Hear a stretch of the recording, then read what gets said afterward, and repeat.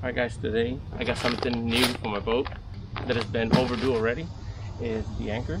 If you look at the anchor, it's not that appealing, and also the chain. It doesn't look like it even belongs in this boat. It's been a great anchor, but now I got something even better than this one. I got some stainless steel chain, about 15 feet of it, and I got the tools to splice the rope.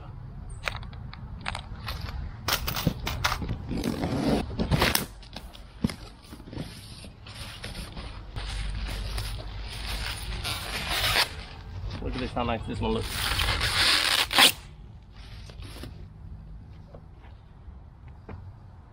Beautiful. And now we're going to compare them side by side, because this anchor only cost me about $180, and that Delta anchor there is about $160 to $170. But if I wanted to get an anchor like that one, it would have been over $300 on stainless steel. But I was able to find this one for $180. Let's see how this compares to the Delta.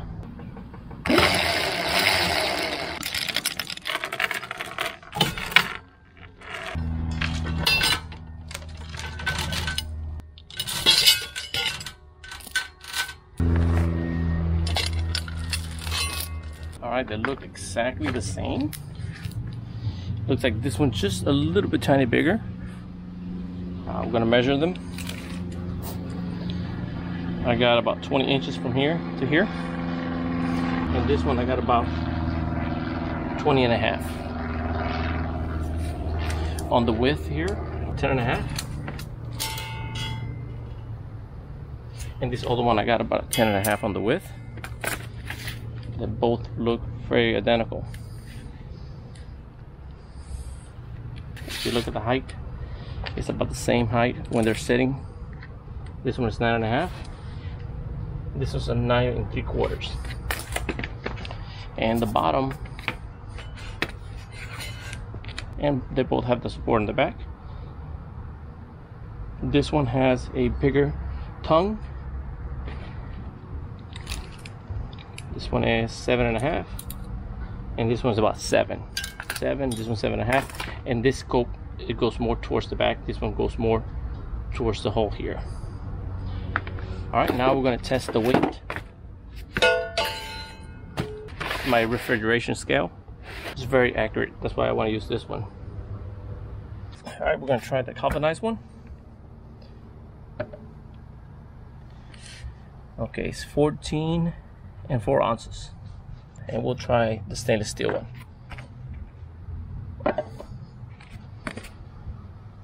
Okay, the stainless steel is 13.3 ounces. So this one here is missing about 1 pound. The galvanized one is about 1 pound heavier than the stainless steel. Stainless steel is always going to weigh a little bit less, but if you look here, it is advertised as 14 pounds.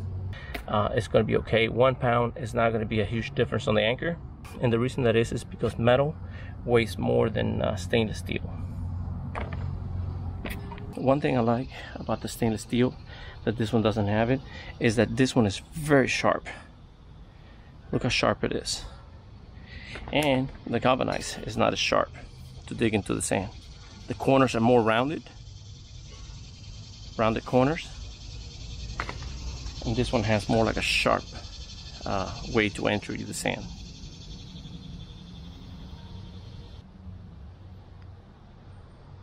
Now we're going to test how they tilt, which is very important.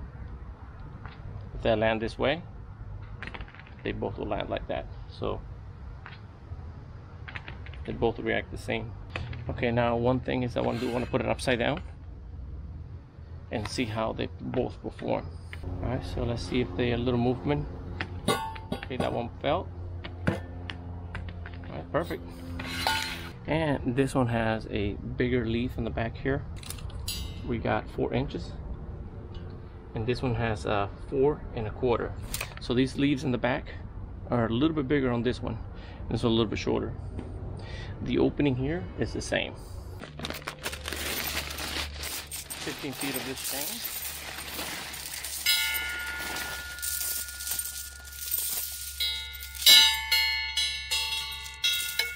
Way nicer chain than the galvanized one.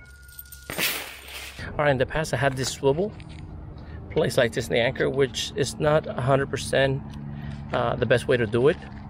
the best way to connect this is, see, if you connect this right here like this, and you have to take out the anchor, if you go sideways, you could break the swivel. If you go sideways, if the anchor gets stuck, this could break off, because you're going sideways. It's not designed to go sideways, it's designed to go up and down, not sideways. So in order to prevent that, the best thing to do is add this stainless steel, add a little bit of Loctite,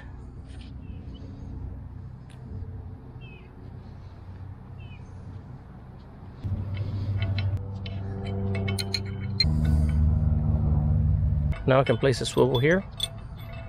Also place a little bit of Loctite in there, the bolt.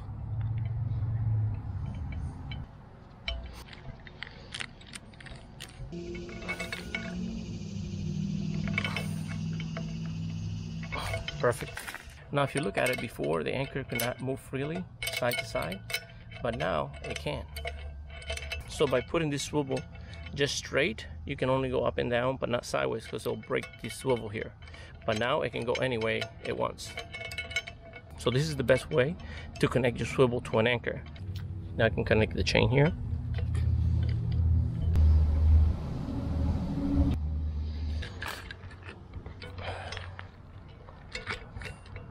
Alright, so it's all set.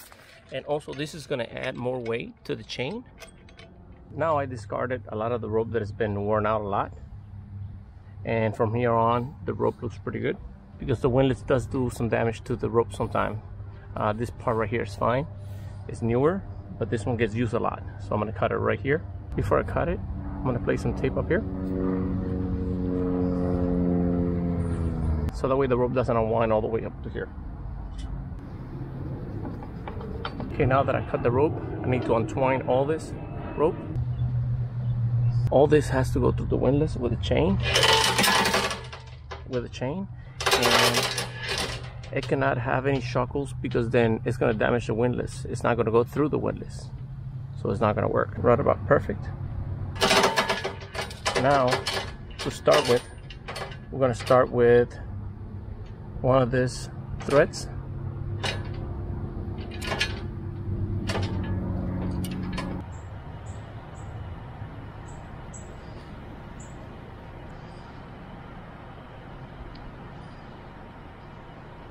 I'm going to come down on this one, and now I'm going to go up through here. There we go. Okay, this one is done, and now I'll pick another one.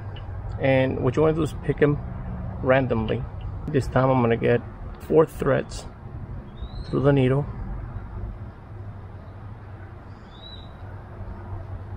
Because the thing is that you don't want this to be too smooth, because if it's too smooth, the windlass is not going to grip into the rope. I got 4 right through the needle. And now we're going to start threading.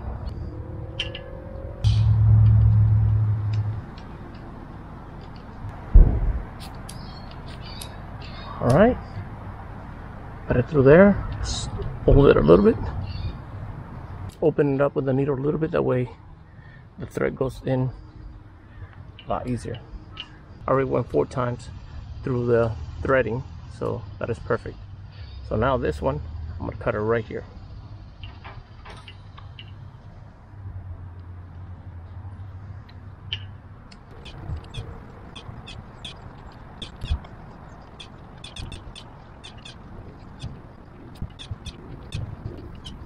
This one a little bit higher, a little bit longer, so that way they're not all the same, they're staggered. Alright, that's it. Now what I want to do is get the torch a little bit, not too much heat.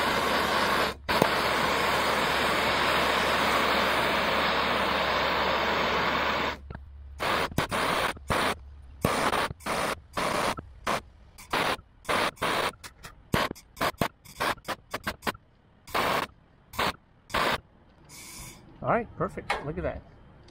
Perfect splice.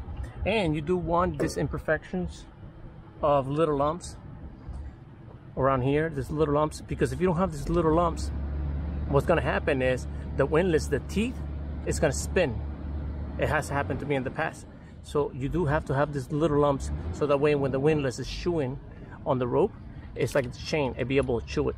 Like here, if you look up here in the texture of the rope, the windlass will pull this. But if you make this real perfect, this will get stuck in the windlass, like as has happened to me in the past. So by having it like this, kind of imperfected, it's perfect. Works out great. This is not gonna go anywhere. All right, this is all done. And that's how you splice the rope. Perfect.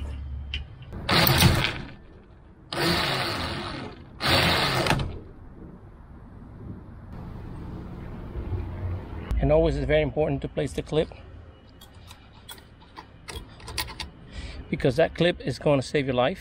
If this anchor deploys out of here while you're navigating or when you're on the highway, it's going to create a terrible accident and destruction to your vehicle, trailer, or to your boat outdrive. So this little clip here is aluminum. It doesn't make noise. It's very light and it's very strong. So if this anchor deploys by itself, this is going to hold the anchor in place until you notice. So this clip here is a great piece of safety and it's very inexpensive.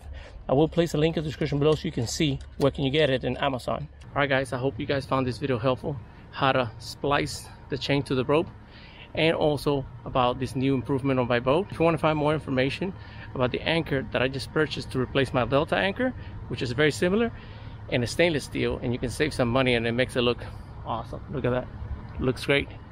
And I'll place a link in the description below of all the items that I use to install the anchor to the rope, the needle that I use to splice the rope, the swivel, everything that I have used, I'll place it in the description below. All right guys, I hope you guys found this video helpful. Thank you for watching, and always navigate safe.